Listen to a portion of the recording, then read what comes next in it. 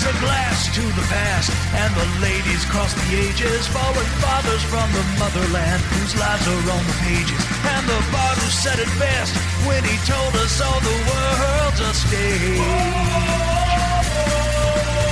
So fellas, grab a glass and lift your spirits to the seventh age.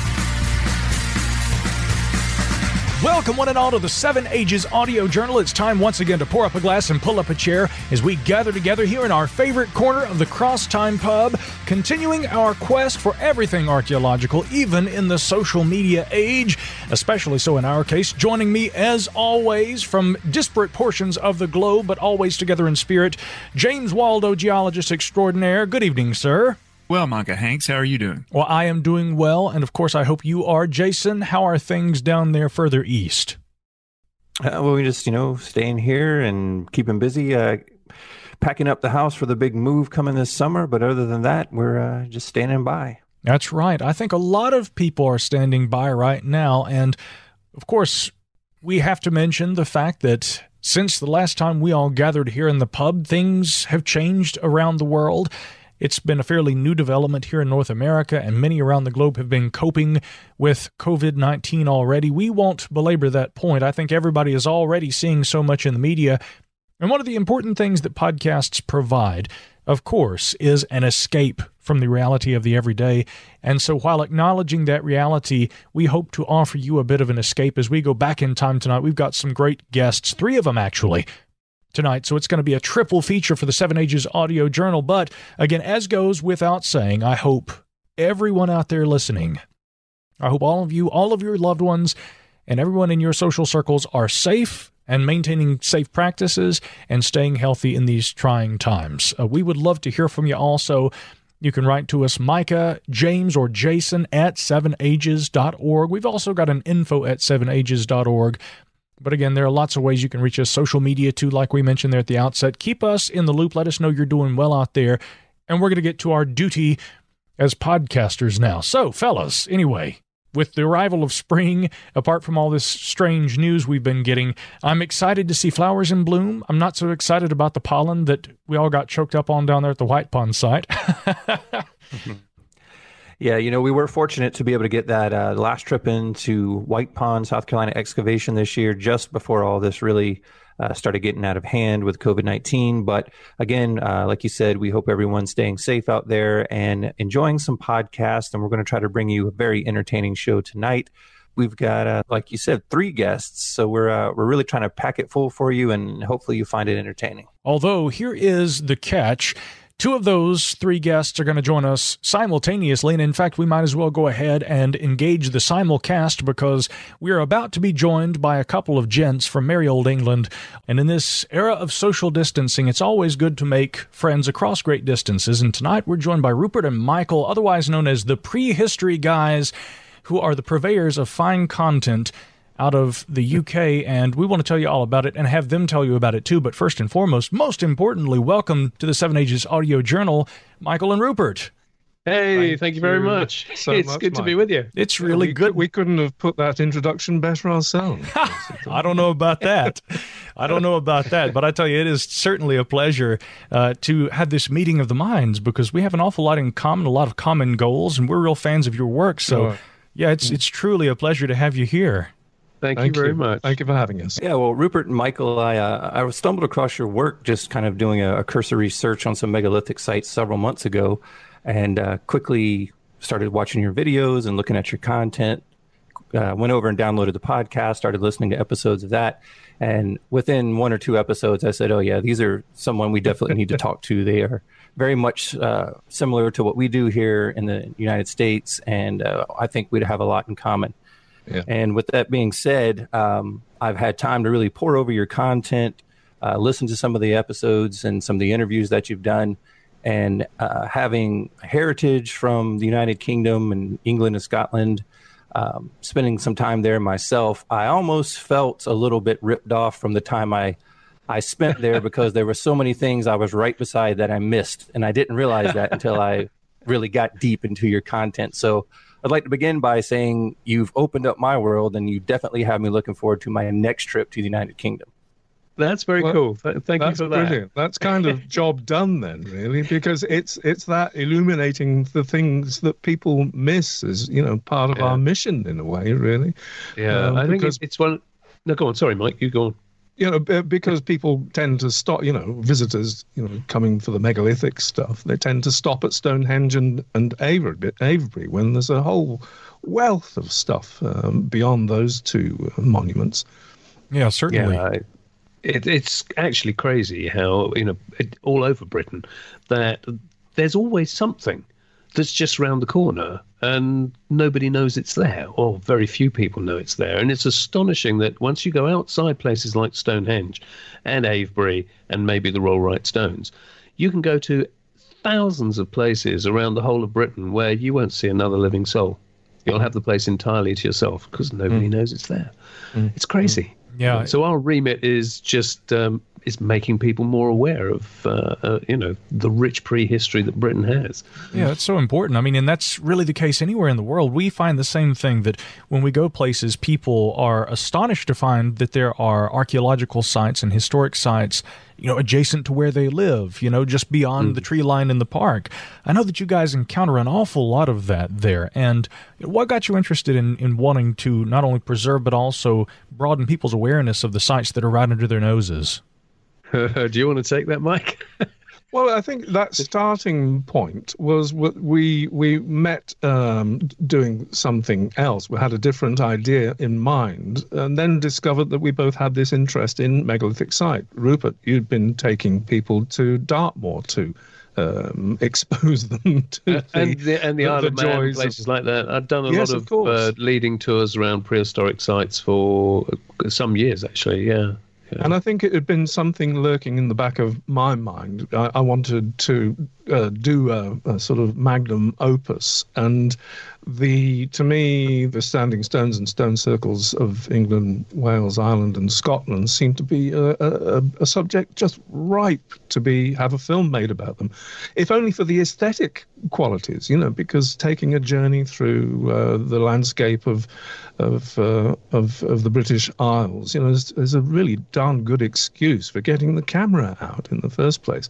But having, finding Rupert as a partner to, go on that journey with and to take people with, was just too great an opportunity to pass up. And so, it took 2.5 years of our lives to get that original film finished. But we're really so grateful for the results. It's not been a blockbuster, but the people that have taken in the film and watched it have been so the feedback has just been great. And as we've had that effect of having people look a bit further. So, well, we did take second place in the Archaeology Channel Film Awards, didn't we? Ah, there you go. I'm going to bang that drum. We take it as an aggregate first because we actually came second in both categories, the public vote and the jury vote.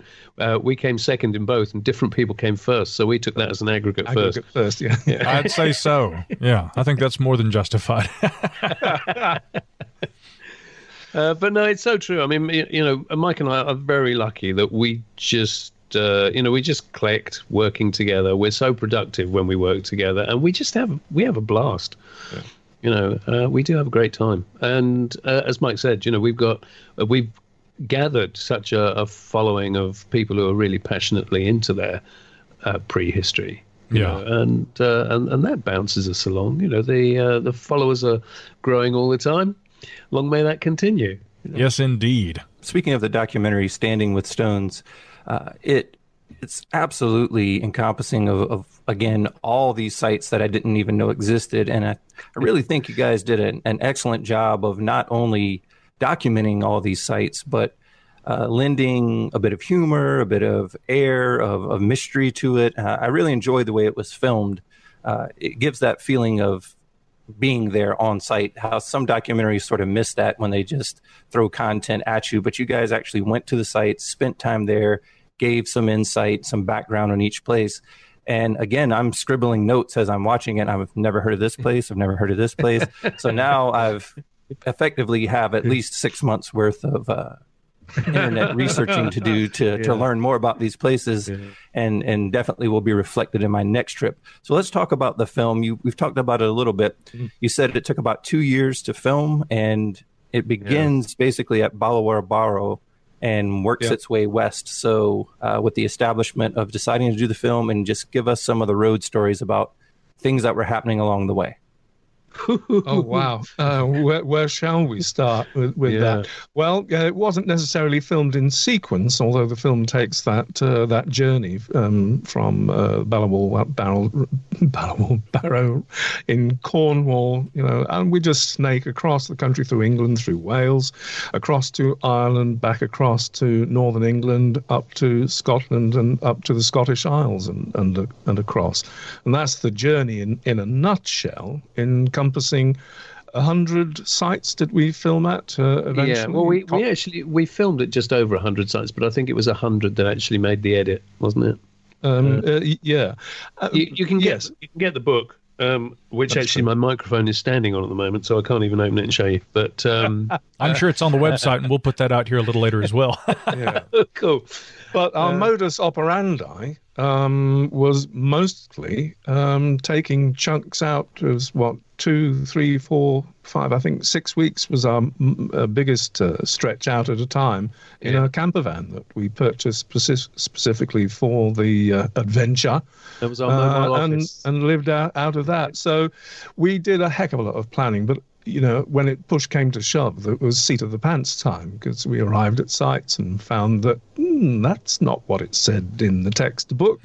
And found we had a different take on stuff. So we had the flexibility to be able to, regroup, write another script, and go out the next day instead. You know what I mean? Yeah.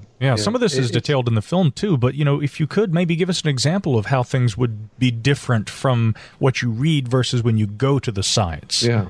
Without doubt, the top of my list would be Brinketley Thee on Anglesey, where every single textbook that you can find says that, because you go into the burial chamber, if you like, of this tomb, this passage grave, and every single textbook says that this pillar, this standing stone, it says it's a carefully dressed pillar of stone. Carefully dressed means that it was cut to be that shape. And we'd never been there before. It was the first time we'd walked in there. I just took one look at that and said, there's no way that's cut, that's natural. And the only thing I could think of, and in fact it would be nice to get Mike's input here, because the only thing I knew of that naturally looked that shape is a fossil tree trunk. And because it does look like fossil wood. It was years. We could not get a geologist to take any interest at all. I've got a bit of a geological background, but not a lot. And it was only something like 5 years ago, was it, Mike? Something like that. That a geologist had been there with an archaeologist who we were connected with, who recognised it as blue schist. Now, blue schist, it's one of those rocks. It's that only happens in subduction zones. So it's rolled up from the depths, which is why you can get these cylindrical forms. But every single textbook you can ever find, apart from Standing with Stones, the book, says that it's this carefully dressed pillar of stone. So, of course, we got there with a script already written, because we'd done a lot of research on how the site had actually developed over millennia. And that was a complete regroup. I actually sat on the floor of that burial chamber for quite a long time in a bit of shock, because it was just nothing was what I was expecting at all. We were genuinely freaked out, because we didn't know what to do with it. Because we could tell what was sitting in front of us if we said what was on our minds in the film. It was going to be controversial. So we had a long conversation, so long a conversation about it that it was we did the whole of Ireland before we came back. That's true. That's true. Yeah. A week or so later to actually do the filming. Yeah, so that was the prime example of something not being what it said on the tin. Yeah, and you see that quite a lot. But there were a number. Yeah, well, I mean, and that's part of the beauty, I think, of getting out. Our geologist here, we've had a similar experience with him once at a little roadside museum that showed what looked very much, I guess, to the untrained eye like petroglyphs. Whereas, in fact, James is like, those aren't petroglyphs, those are box concretions, right? Yeah, well, that was a similar thing kind of going on, because the marks in that stone in Brinkerthley Thee, they look so like they could only have been made. It looks like wood. It even looks like there are places where bark has broken away to reveal, the wood underneath. So, yeah, you see, now it takes a geologist, and Mike hiding away there. It takes a geologist to actually recognize some of these things as being natural. Because lay people, you look at something, because geology can do some pretty freaky things sometimes. Yes. And but although we kind of liked the controversy, like the kind of mystical aspect of it, we were always open to hearing, what the solution to this problem was. We didn't sort of hang on to that idea of a fossilized tree trunk, nice though it was. We were just open to, what was so, rather than, what we probably some people would prefer to be so, if you see what I mean. Absolutely. It's true, but I think it's also important to make the point that we ultimately made was that it actually doesn't matter whether it's a fossil tree trunk or not, because it looks like one, which means that our ancestors, the people who actually built that tomb, would have thought that it was one. And then that's why it would have been this magical totem or whatever that they would have put in the tomb, because, it's a tree made of stone. Why would they not do something with that? Gives you a whole different perspective on things. James? Yeah, the kind of a neat thing about blue schist is it's, in the world of schists, I guess you could say, it's probably one of the most rare types. And also, like you were saying, in geology in general, there's a lot of things that, I say a lot of things. Maybe there's a few things that many times can be mistaken for man-made objects or man-made landscapes or whatever. And the thing that comes to mind, especially in that part of the world, is Giant's Causeway. That's a good point. Yeah, columnar joining is what that's called. Yeah, basalt has some very interesting properties. And, again, that's very similar to what you see at Devil's Tower in Wyoming here in the States. It looks superficially like a massive tree trunk. It's actually probably an ancient remnant of a volcanic intrusion. And you do see that basaltic columnar sort of appearance on the exterior. But, again, superficially, people look at that and they say, it's a giant tree trunk. I mean, a really, really giant tree trunk. So, looks can be deceiving, but that's fascinating because I can really relate to what you guys are talking about, getting to the site and going, whoa, we really have to kind of rethink what we're seeing here. Yes. I have to say, my apologies if you're getting notification bleeps from my computer. They're actually coming from a guy who is building a henge. I'm getting notifications from a guy who's building a modern henge up in Shropshire. Anyway, that's the explanation for the bleeps. Real-time updates, ladies and gents. Transatlantic, for that matter. Yeah, well, as we've discussed, the film Standing with Stones truly is monumental. Tell us about the origin of the podcast. How did you make that leap into the podcast itself? It actually evolved from because Mike and I, after we were pretty exhausted after Standing with Stones, and had essentially gone back to our day jobs, if you like, which Mike has an acting background, I have a natural history background, nature photography and the like. And the thing is that I was still getting emails, like maybe not every week, but I was getting a few a month for years. They just kept on coming in. We saw Standing with Stones. We thought it was great. And I thought, how often have you actually sat down? You've enjoyed a program. And so you thought, you know what, I'll write to them. And I thought, well, I never have. So I thought if I'm getting emails all the time, then there must be quite a lot of people who are enjoying this. And I called Mike and I said, look, this is crazy. We should be doing this. And so it was entirely Mike's idea that we, kick off our, get back together again and kick it off with podcasts. And they've just they're sort of gathering their own momentum, aren't they? And we started off, because Standing with Stones was a pretty good brand, and it served us well, and our baseline of fans had hung on to that, and we kind of kept up with them as well. But as a name for a film, it's good. But it was only a few months ago that we began to realise that as a brand, it didn't tell people what we were really doing.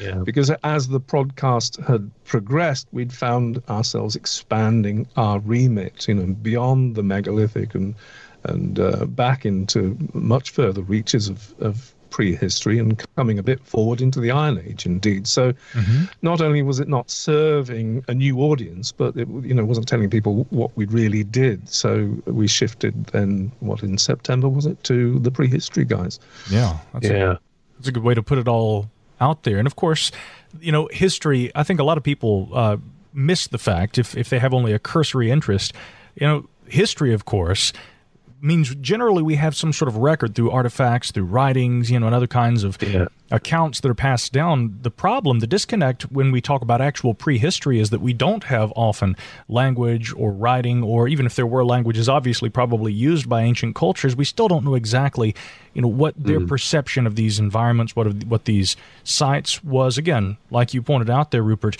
what looked like a tree to them, geologically speaking, in modern times, we might be able to identify as something else. But when we think about what it meant to them, that's one of the big disconnects, is looking at prehistory and getting into the minds of people who left no written record about the sites that they worked with. Yeah, that really is the exciting thing. I think the other thing about history per se is that as soon as you're talking about history, you're really talking about the last couple of thousand years. Okay, I know there's aspects of, the Middle East, what have you, where you can go back further.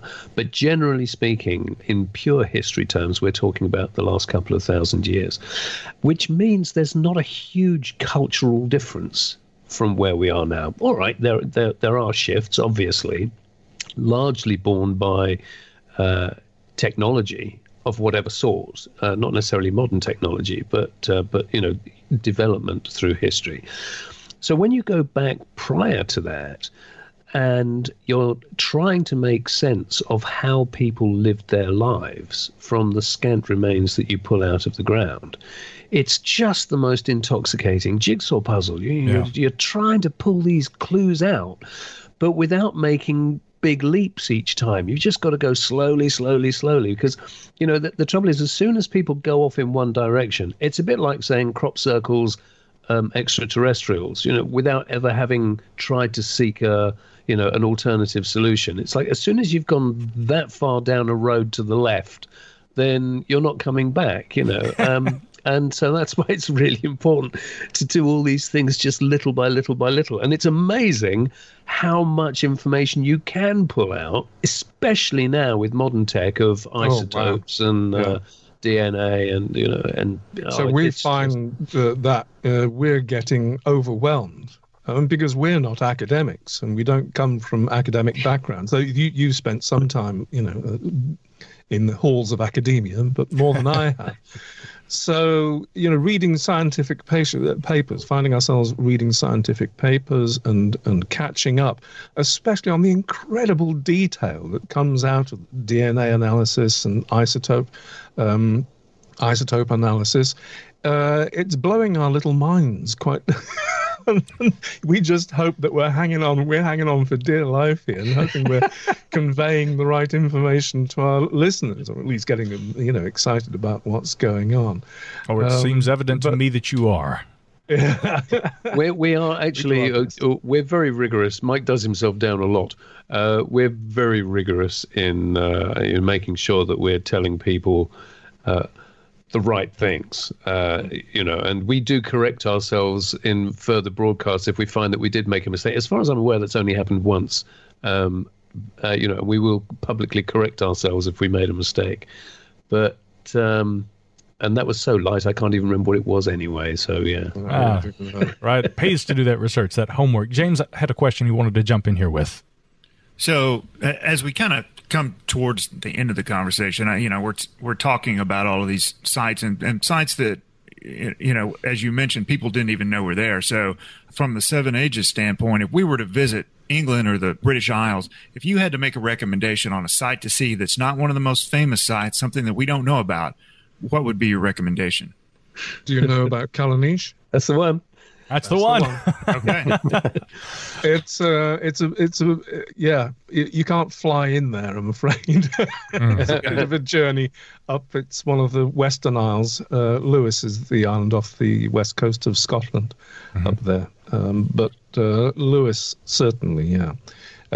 We could tell a tale about Lewis, but we're running out of time about Callanish. But time is short. But definitely one of our favorite sites. Well, when we it's a collection of standing stone circle with lunar alignments that comes into operation every 18.6 years. And that's about wraps it up in a nutshell, and it's beautiful as well. Yeah. But it is like no other site. There is nothing like it anywhere, and it's specifically built for the moon. So it's in Standing with Stones. It's just an astonishing place. As Michael said, it's. No, you see, we could talk for half an hour about Callanish. You see, no, we answered the question. Yeah, there you go. Yeah, thank you. Yeah. Well, the next part is, of course, we've got to come over there and visit, and you guys have got to take us out there to the Isle of Lewis, and we're going to have a look. That's a deal. For sure. That's a deal. Any excuse. Yeah. Absolutely.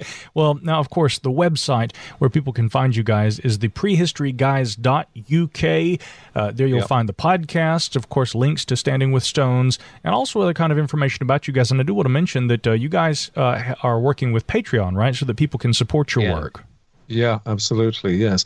I mean, it's interesting choosing a business model or, earning a crust or two from what we do. And our aim is to professionalize, because the only thing is we feel that we'd like to create more content. We just feel we're moving in slow motion so much of the time, because we need to go away and do other things most weeks. So Patreon, our Patreon support, we are very, very grateful for, and yes, we're always open to people having a look at how they can contribute. Absolutely. Well, we hope that many people who listen to this podcast are going to actually, all of them, head right on over there and check out the Prehistory Guys in the UK. If you are one of our UK listeners, be sure and check out the work that they do, and also consider, learning more about some of the sites that these fine gents are working on and reporting about. We certainly hope to get over there to the UK, the motherland, as I like to call it, because, again, that's where my heritage is. I can't wait to come back home and get out and see part of the country with you guys. So thank you so much for joining us here on the Seven Ages Audio Journal. Thank you. It's been a great pleasure. It's been a great pleasure. Yes, thanks a lot. So, like our guests they're very active on social media. So are we.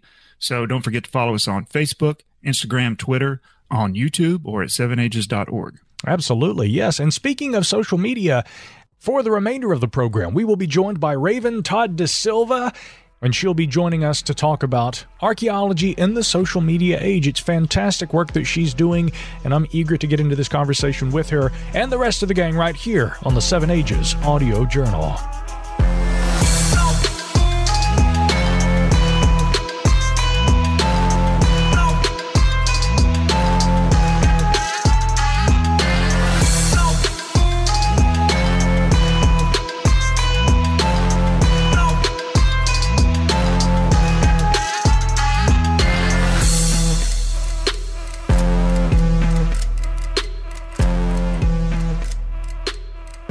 Raven Todd De Silva is an art conservator, archaeologist, and the resident dropper of knowledge on Dig It with Raven, a YouTube channel that you should follow. And she's also, of course, on social media. It's part of an initiative for archaeological education and public outreach. Raven holds a bachelor's in ancient civilizations from the University of Toronto, Canada, and also an MSc in the Conservation and Restoration of Cultural Heritage from University of Amsterdam. She has taken part in archaeological projects in Greece, Italy, Northern Macedonia, and Oman.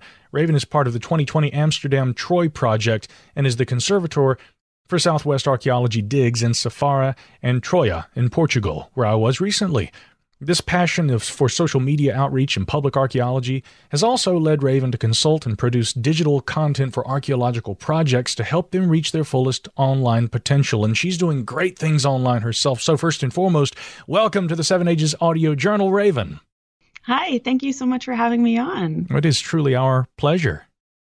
Yeah, yes, indeed. And I got to say, it's always fun when we can sit down with a fellow science communicator, someone who shares the same passions that we do, not only for archaeology, but for having a presence on social media, putting out great content like you do on your YouTube channel. So again, it's always a pleasure to sit down and explore some of those fields together. Now, something that I think is very unique to you, not only the fact that you're doing social media interactions, making great videos for your YouTube channel, you're doing art conservation. So that's not something that we've had the opportunity to discuss previously here on the 7 Ages Audio Journal. So I kind of want to begin there because you work in such a unique field. So for those who may be unfamiliar with that side, very important side, mind you, of history and archaeology, give us some details on exactly what an art conservator does and what you're involved with on a daily basis. All right. Well, for art conservation, it's essentially cultural heritage protection. So there is a very big difference you might have noticed between art conservation and art restoration. So with art conservation, our main goal is to try and keep the objects as stable and as protected for as long as possible, essentially. So we want to protect everything that is important to our cultural heritage so it can be enjoyed and studied and can stay a lot longer within our records, essentially, for us to, enjoy it forever, essentially. So that's kind of the main thing behind it. That's kind of maybe a glorified description of it. I feel like sometimes I just have a degree in cleaning. But it's actually a really, really interesting field. It's a lot more scientific than people think as well, which is something that I was also surprised in once getting into it. It's all about the materials themselves and how they degrade over time, the chemistry behind everything, and how we're interacting with it, not just with the air and the pollutants around it, but the materials that we use to preserve it, the ones that we house it in, everything like that. So depending on what your specialty is, there are tons and tons of subjects you can specialize in: textiles, photography, furniture, paintings. I personally do more glass, ceramics, and stone. So a few more of the archaeological objects as well. Your day can look pretty different from day to day. One day I'm mixing chemicals in a fume hood, and the next day I'm on site, putting mortar onto a church, or, consolidating a wall that's maybe crumbling on an archaeological site. Yeah, and I would imagine that, in a field such as that, there's probably oftentimes very little margin for error. So is it stressful knowing that, you could be, you don't want to be that person who does something wrong and maybe destroys a piece of art, or, does one thing you never want to do, which is be responsible for something like that. So I would imagine, a real attention to detail when it comes to chemistry, when it comes to understanding how these things are going to react with each other. Is it stressful in that way? It is a little bit. It's very detail oriented because not only are you looking at a very minute, maybe small part of an object, but then you also have to think of the bigger picture at the same time. So you're always constantly juggling what the whole object is going to look like versus what you're working on right now in this one little maybe square centimeter that you're really trying to fix. So that's always a big thing, a big concern that we have. The other thing is, with all of our chemicals and things, we do try to use as stable materials as possible, things that are as reversible as possible. But sometimes we can't do that. So usually it's either like a one kind of shot, or else it can be very difficult to remove that treatment. So it can be a little bit tense sometimes, but you just got to be very patient and careful and methodical when you're dealing with it. Yeah, I'm enjoying hearing about this process a little, and also the science applied to it, which is one of the things that's, I think, important about the video series that you do online. And of course, we should mention that Raven has a fantastic website, Dig It With Raven. That URL, I believe, is digitwithraven.com. Is that correct? Yes, it is. Excellent. And if you go and you watch these videos, or if you go on YouTube and follow her YouTube channel with the same name, Dig It With Raven, One of the things that you have pointed out, I think, is that, yes, there is an art, and actually there is an artistry to the science that is applied to archaeology. A lot of laymen I have seen who criticize the archaeological process have made assertions like, well, archaeology is not a science, and archaeologists are essentially glorified art historians. I'm thinking, no, actually, that's quite different. That's not the case at all. But there is certainly an element of art historicity and also art conservation that is integral to the archaeological process. Could you speak to that a little bit for us? For sure. So I find that nowadays, especially now with science progressing the way it is, and it's getting into pretty much everything that we're doing. Yes, maybe back 100 years ago, archaeology was maybe a little bit more of a art historian sort of approach to it, where you'd find the nice fancy thing that spoke to the art historical record that was maybe more exciting to the development of art. But nowadays, especially with all the things that we have with GIS, we have, all the mapping that we're doing. We're using drones now to do all these 3D imaging, and we're using science isotopes for analyzing teeth to see what people ate and how they lived, all the things about our bones, everything that we're really going into now with a lot more science. It does have that kind of really cool mix, that intertextuality, that all those disciplines that are kind of getting mushed all together to make this amazing field that we have as archaeologists today.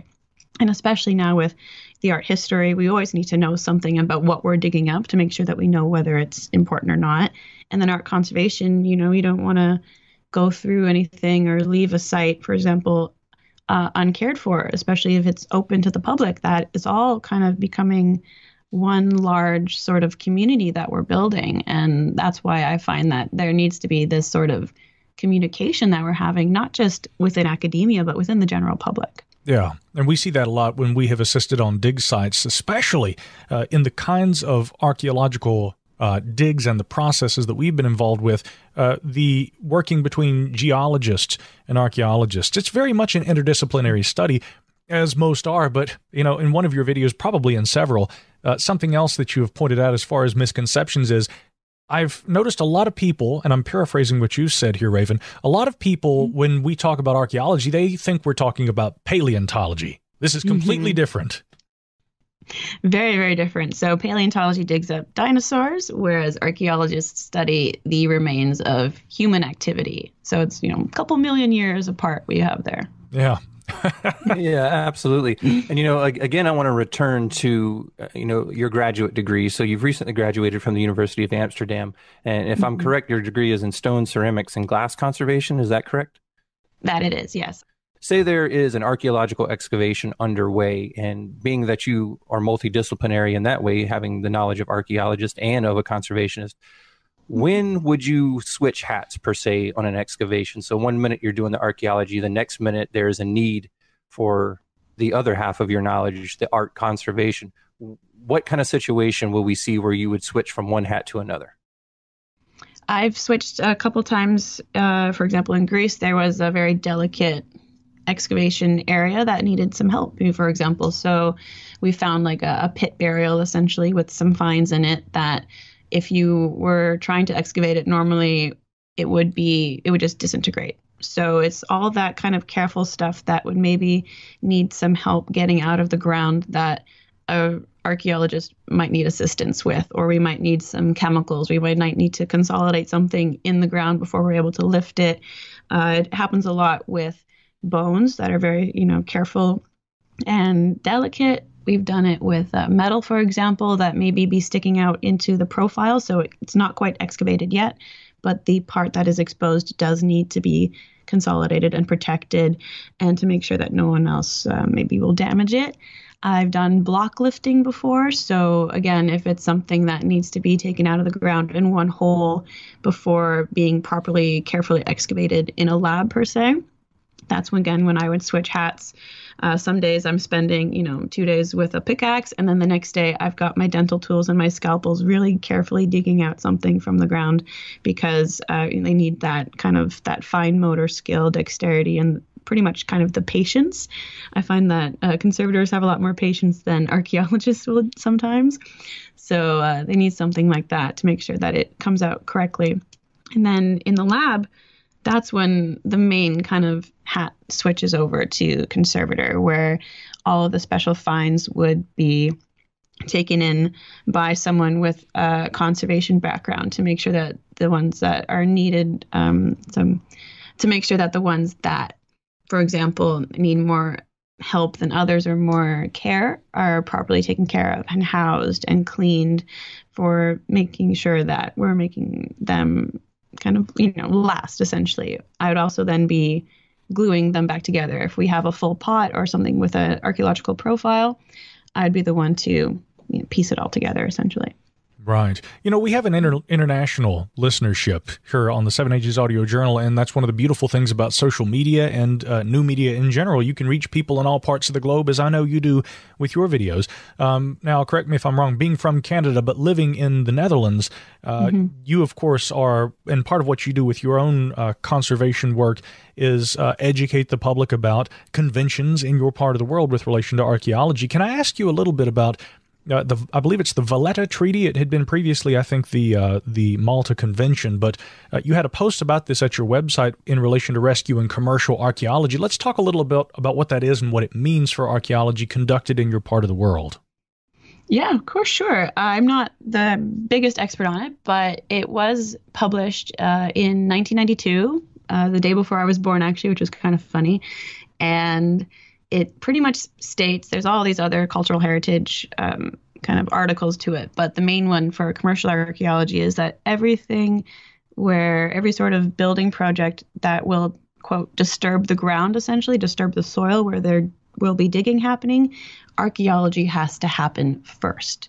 So that means the company that wants to actually build on a site has to pay for an archaeological company to come in and do a survey to make sure that wherever they are building is not going to disturb anything of archaeological significance, which I think is really important, especially on the European continent, pretty much all over the world, essentially, because people, how many times have we seen people digging somewhere and all of a sudden something pops up and then we realize that there's a whole site underneath it. So this careful approach to building to make sure that nothing is going to be damaged, or they're going to make sure that the proper excavation happens before building, is extremely important. Yeah, in the United States especially, often what we see with cultural resource management can tend to be a little different, in the sense that sometimes people, they have purchased land and they have the permits to be able to dig or to build, and only if there is evidence of archaeology or something worthy of study by archaeologists do cultural resource management become involved. So it's kind of a backward process here stateside, where you have to find something before they get involved in many instances, whereas where you are and what you're describing, there has to be an archaeological survey before they ever break the earth. Mm-hmm. That's what I think is super important about it, to make sure that they're doing that research beforehand. It doesn't always have to be a complete dig or anything, but just that basic research and the looking into making sure that we're not disturbing anything is something that's should be implemented worldwide. Yeah, I agree. And it certainly is important. And if nothing else, that's great to hear that's happening throughout Europe, because it's at least providing jobs and job security for people working in these fields. So that's a great thing as well.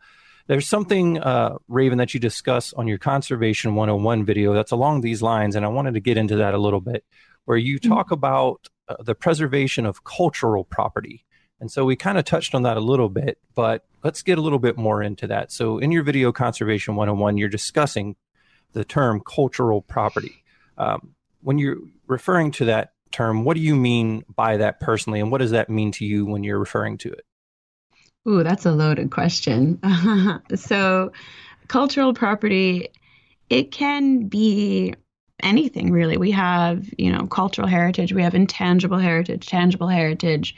Of course, conservation, we work a lot with mostly tangible heritage. And for me, cultural property is something that I would say kind of holds significance for the history of the world. It could be, it could be anything from natural, it could be man-made. It has to have something for me that would lead to us understanding our world a little bit more and maybe appreciating it a little bit more as well. So anything that kind of adds to our shared cultural heritage globally.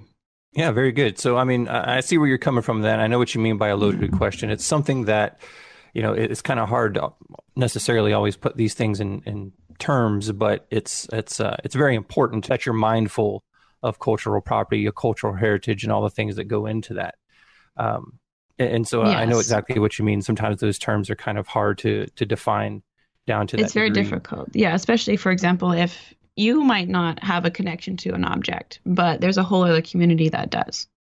Right, which is fundamentally what's so important about archaeology. I mean, really is, applying both a understanding that we can sometimes glean from history, but also utilizing especially in the case of prehistory, utilizing analytical methods that may help us to understand what an object taken out of its proper contextual, place and time, what it may have meant to ancient cultures and what that may mean to certain cultures today. That heritage aspect is so very important. And again, as you're saying, before we ever actually dip the shovel into the earth, and that really, in my opinion, should be the case all over the world, because people have been all over the world for, again, as ongoing studies here on the North American continent are showing, for far longer probably than we previously thought, and we need to be aware of that and the cultural impact of the discovery of new things about the past. Oh, for sure, definitely. It's you never know when you're going to pump into something, and if you look at one thing and it has no meaning to you, but if you really look at it and you understand it, you'll realize that it has such a importance, not just to the culture that it has meaning to, but to everyone. Yeah. Raven, you probably have been asked this before, and I think we all get this question, how did you get involved in what you do, and, what inspired you to become an archaeologist? I have a bit of an idea. I think Jason and I, having looked at your website and spent some time on your YouTube channel, we know that you share a love for Egypt that Jason and I both have. And I often find myself in conversations with people who look at things like the pyramids and say, why go to all that trouble? What would have been the reason people did this? And it seems yet again that what we maybe are missing is a complete understanding of the spirituality and the religion of ancient Egyptians. Of course, we know an awful lot about that, and we're continuing to learn more. But it is difficult, I think, for us to remove ourselves from the modern cultural context and often, a very kind of secularized worldview that we have in the modern era. It's hard for us to put ourselves in the ancient mind and see the significance of the monuments and their lifestyle. You've spent a lot of time studying Egypt, I believe, based on the photographs on your website. You spent some time there too. Do you ever get that feeling that you go there and you've traveled back in time and you're seeing the world through different eyes, and a world that has a very vastly different context than the world we know today? Oh, 100%. When I was there back in 2016, it was a very interesting time to be in Egypt. It was very shortly after all of the issues that they were having. Yeah. And there were pretty much barely any other tourists there. So it was actually something really special to experience what you just described, because I had been reading about them. I've learned about them. I've written papers on them. And you just always expect that, they're there, but you never really think about what it would be like to see them in person. It's just to make them actually like a real thing. And when you're walking inside of them, you're really feeling maybe not just the weight of, all of the rocks that are upon you right now that could collapse, but just the weight of the history that they have behind it. I went in and I was at the front of my group, and once it kind of opens up to that first main chamber in the Great Pyramid, there was no one else in front of me. And that feeling that you get when you first enter it that way is probably one of the most amazing experiences that you can ever have, because you really do feel like you have stepped back in time and that you start to understand them a lot more. But for me, that was the most amazing thing, I think, that was there, being able to, for example, I was alone with King Tut, essentially, in his tomb, with the guy who making sure that no one was damaging the tomb. But it was just me, him, and King Tut in the tomb, and you really get that more personable feel, something you just can't get in a textbook, and you start to understand it, you appreciate it, and I would say the gravity of it really becomes a thing. Yeah, books really are wonderful. They'll take you to different places, maybe even to different planets. But when it comes to studying the ancient past, there's only so much the imagination can do, huh? You really have to kind of go there. Yeah, for sure. And what you said with maybe not us completely understanding, why go through all the trouble of building such things. And then when you're actually there and you're seeing them, you realize that mostly one of the main human things that we've had forever is just the want to be remembered. Yeah. And have that legacy, that kind of something to live on after you die. And that can be transformed into, a giant pyramid, a big tomb. It could be putting your mark on a building, a little bit of graffiti, or building something and putting effort into it, or having children and leaving things behind. And you're realizing that that's just a human thing that we've had for thousands and thousands of years. And it really hits hard when you see these monuments in person. Yeah. It's so powerful. We say this all the time. Every time we have an opportunity to travel to any archaeological site, historical site, or just in nature in general, and be able to take in the grandeur and understand the passion, like you're talking about, of those people that came before us to build monuments, to build memorials, to create things that speak of their life and their culture. And oftentimes we meet people who've been, archaeologists for many years who still haven't had that opportunity to travel to a lot of these places. And so when we do get to go there, we consider ourselves very fortunate to do so. It kind of takes me back to something that I read on your webpage. So right there on the front, you have a magnificent quote from famed British archaeologist and adventurer Sir Mortimer Wheeler. And the quote is as follows: "In a simple, direct sense, archaeology is a science that must be lived, must be seasoned with humanity. Dead archaeology is the driest dust that blows."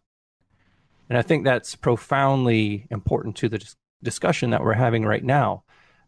Archaeology, while you're studying the past, it requires going there. You have to touch it, taste it, be a part of the culture. And that's what you have to do to understand this science. And I think a lot of times that may be something that's missing from a lot of people's research. You can only spend so much time in a lab, so much time studying books. You have to get out there and live it. What inspired you? I mean, I think it's pretty obvious, but why did you feel the need to include that quote on your webpage? For me, that quote really spoke to what I was trying to do with this whole outreach program. Because yes, everyone learns from books, or they always have, the history class where everyone thinks they have this one image of an archaeologist, kind of like the old white man in a blazer with, elbow patches on, or the complete opposite was just Indiana Jones, essentially. It's one of those two. And they don't really go further than that. They don't really think of anything other than that. And then maybe the pyramids or anything big in that kind of sense, for example, in Peru with Machu Picchu or anything like that. But then when you are living archaeology, when you're getting out from behind the book, when you're actually going to experience what archaeology actually is, and you are understanding it from a perspective that speaks to you and not just the academics, it is something that can really change your whole perspective of the field.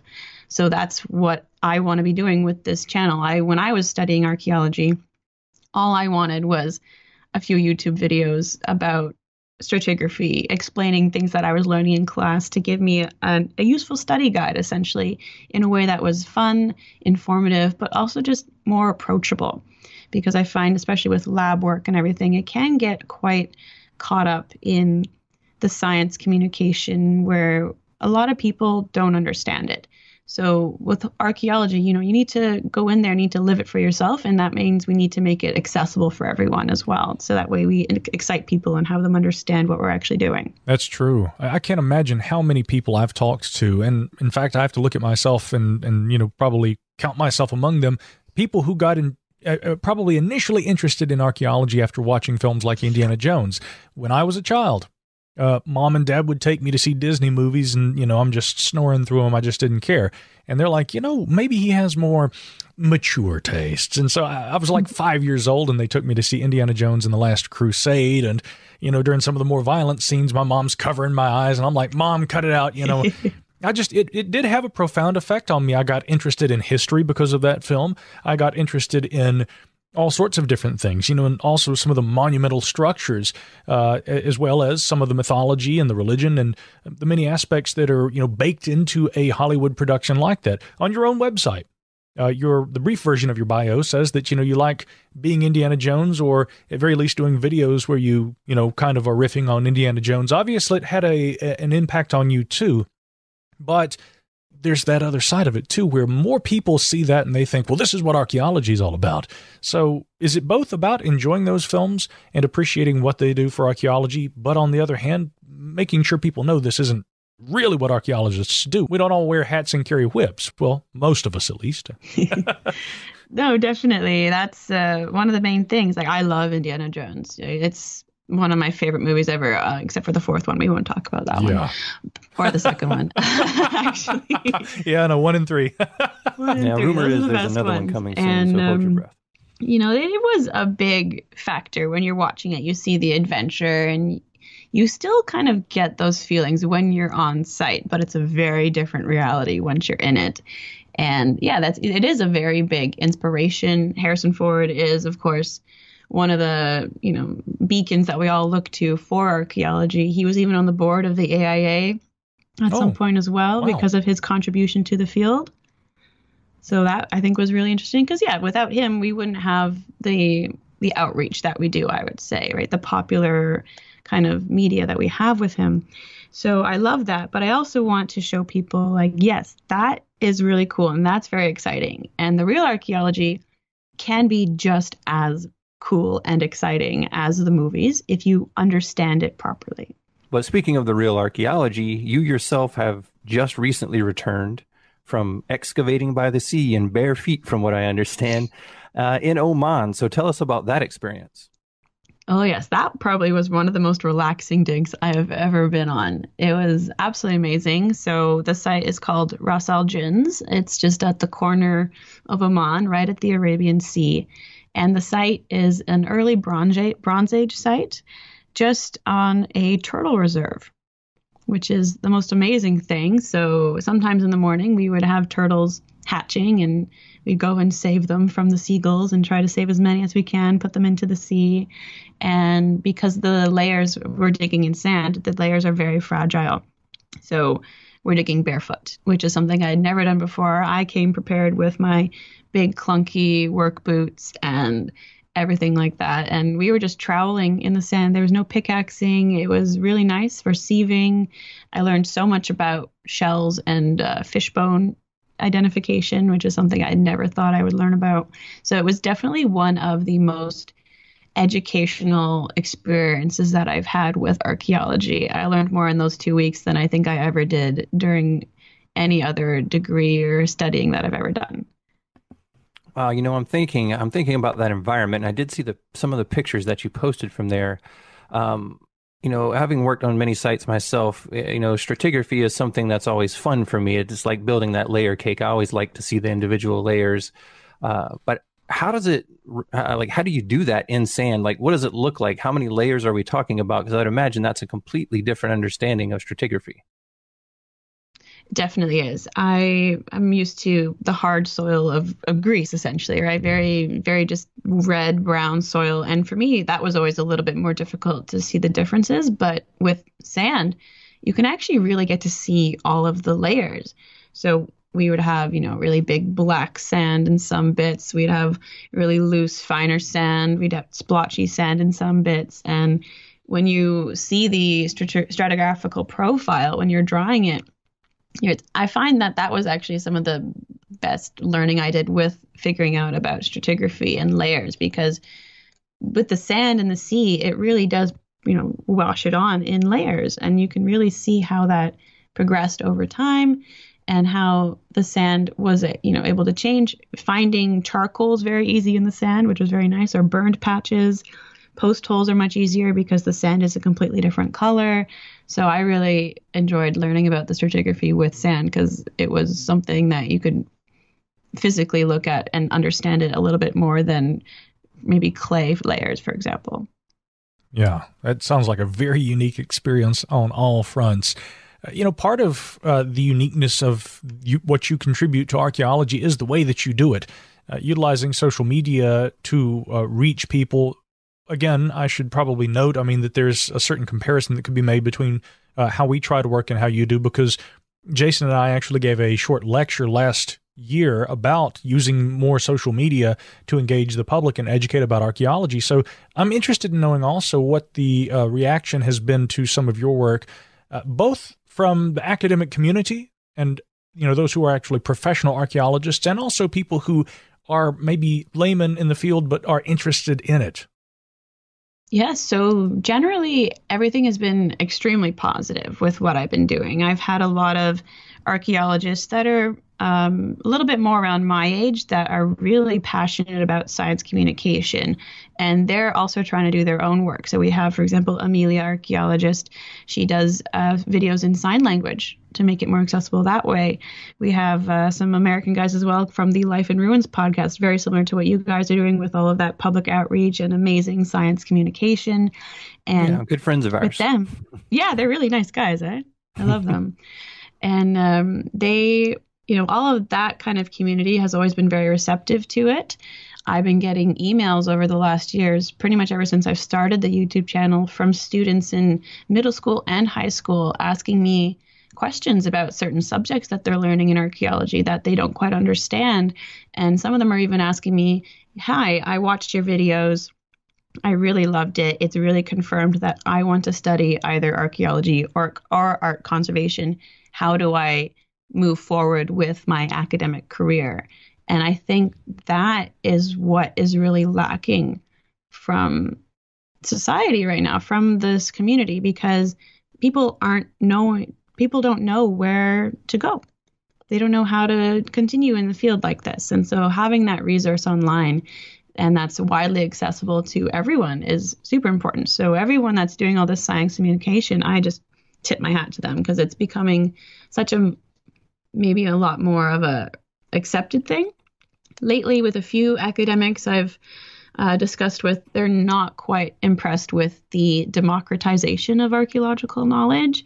Their fear is that people that are presenting this information online are not, I would say, well versed in it enough, or they will have a lot of misinformation come out, or they would just do it for the fame and the accolades and the exposure. But in my mind, even if people are trying and the real information gets out there, we need to be doing that, because right now so many pseudoscience accounts are going wild on the internet. They're having 10 times the amount of reach as real archaeologists. So the more that we push it, I find that then the kind of maybe older academics that are not so understanding of social media and public outreach would start to appreciate it a little bit more. Yeah. Actually, speaking to that point too, Raven, I feel you, and it's a bit of a double-edged sword, because we've got a lot of friends too in, the archaeological community who are responsible, well-trained, serious scientists, and they're concerned about just anybody getting involved in, discussion about archaeology, even if their intention or their ideology, even you might say, falls pretty squarely into, academic corners. But I think that, like you're alluding to, although it always must be done so in a responsible way, the lesser of the two evils, you might say, is to promote serious archaeology rather than, crazy ideas about things, rampant speculation. There's plenty of that.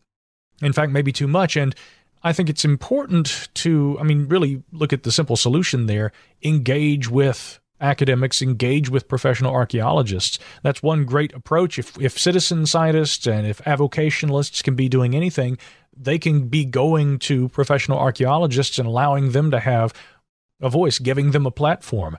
Also what you do with your videos. So, again, to me, I think that it is in the best interest of the academic purpose to try and, hold them up and to show the world what they do, and to do it in a meaningful way and in a way that the public can understand and that can resonate with them. Oh, definitely. And, you always see that there are some academics that get very upset about what's being said online about certain things and how all this misinformation is being spread around the world, essentially, with people having all these different ideas as to what actually happened in history, things like that. And I really want to say, look, this is your opportunity. We now live in a world, in a society where you have a voice. You can actually be out there and give the correct information, and people will listen to you. They're hungry for that real knowledge. So it's not about, grumbling about what's happening. The presentation that Mike and I made at the 45th Annual Conference on South Carolina Archaeology was essentially what we're talking about. We were discussing with many academics and many people in the audience that if you want to combat all the pseudoscientific information, YouTube videos, all of these theories that are out there, you too have to put out information that combats. You have to put out good information that's productive. But I know what you mean when those sensational videos, they're going to have 1 million hits, and one that is actually archaeologically sound and based in data and facts will have 300 hits. And we understand what we're up against, but the fact of the matter is we do need this younger influx of science communicators, of archaeologists, of scientists of all disciplines to be putting out good information, because if no one's doing so, then all you have left is essentially things oftentimes that people are just making up off the top of their head. Your channel in particular is important because you're reaching a different demographic. So, a younger group, someone who understands how to create this content and get it out there on the webs for everyone to see. But often we talk about the seriousness of this, but there's also some humor. There's some good times to be had with it as well. And that's what I want to talk a little bit more about your channel, is because I've noticed you have videos that are kind of split into instructional or informative videos. You have travel videos. You have some that are humorous. So when you were putting together your catalog of material, was this intentional, or was that just a natural development of the channel? A little bit of a natural development. I really wanted to start off with the academic videos, and then when I realized that I could have some fun with it, I kind of really started to go a little bit further into it. So the education is always the base of every video that I do, but being able to kind of have a little bit more fun with it, to engage a different type of audience, is always a really fun opportunity. So maybe for example, the archaeological pickup lines one that we did last summer with my friends from Greece. And that one, it went viral mostly in the archaeological community, but then people start to ask you questions like, well, what does that mean? And then that kind of gives you a really good jumping off point of, well, this is really funny because. And then they understand archaeology from a whole different perspective. Recently, we're doing the Archaeology Reacts to videos, which are very fun to watch. But again, it's very that, making that accessible to the public, taking a movie that everyone loves, that maybe people have wondered about, but never really gone further into studying it, and saying, here is everything you need to know about it, but we're going to have fun doing it. So I really like these new kind of ways that I'm kind of going around with my videos to kind of engage not just myself, keep it exciting for myself, but excite other people that maybe aren't quite searching for, how to do stratigraphy, essentially. Yeah, and let me say this about the reaction videos, okay? They're definitely a lot of fun to watch. You have one on Raiders of the Lost Ark, one on Tomb Raider, one on The Mummy, and so explain that a little bit for the listeners if they're not sure exactly what they mean by reaction video. What exactly are you doing in those videos? So what it is my friend Jude and I, we will sit down and we will watch a movie with archaeological information or historical information, or based off of some sort of archaeology or history, and then we will react to it from an archaeological or historical perspective. So we usually make food with it that's very themed. We try to have our own fun with it while we're filming it, and we really go into some of the topics that get misconstrued or are not represented properly within the movie. So we'll say yeah, this is really fun, but here's what it really is. And it's been it's made for some quite fun weekends with Jude and I just have fun and just filming these videos and eating good food. Yeah, absolutely. And that's one of the main reasons we do what we do. We love hanging out with our friends and doing these projects together. Now I have to bring this back to you. Can't let you go without answering this question. So you mentioned your viral video. So I have to ask, what is your best archaeological pickup line? Ooh. You got to give us one. I'm going to say the one that actually didn't make it into the video because the sound didn't come out properly, but it was, is that a trowel in your pocket or are you just happy to see me? Oh my.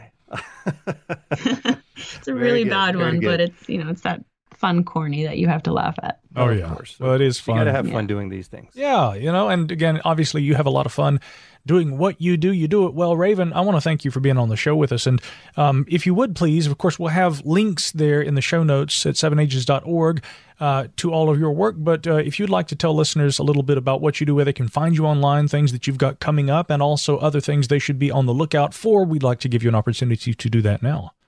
Amazing. Thanks. So you can find me everywhere under the name Dig It with Raven. I've kind of got the name for all the social medias on my website, my YouTube channel, my Instagram. I am mostly active on Instagram and YouTube. I've just posted a reaction video, part 1, for us reacting to 10,000 BC. So that's going to be very fun if you guys want to watch that. Part 2 is coming soon.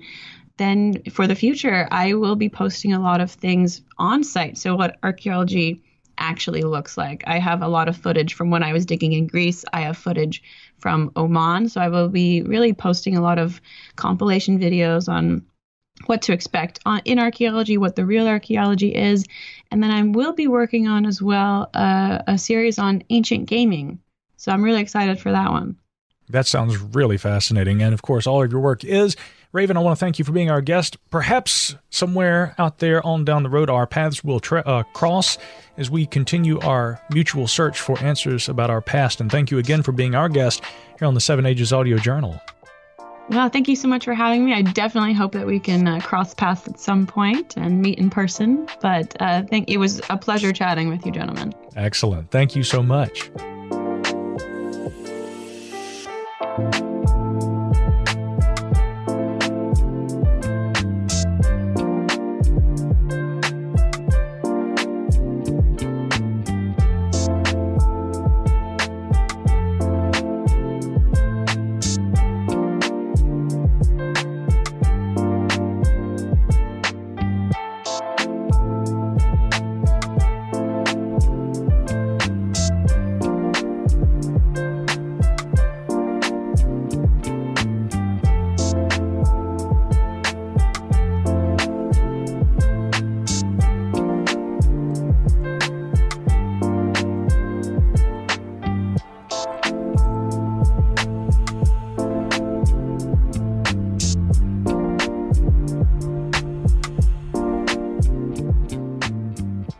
Well, it was a true pleasure talking with Raven. I tell you, I look at her new content, her website, and I always look forward to her YouTube videos.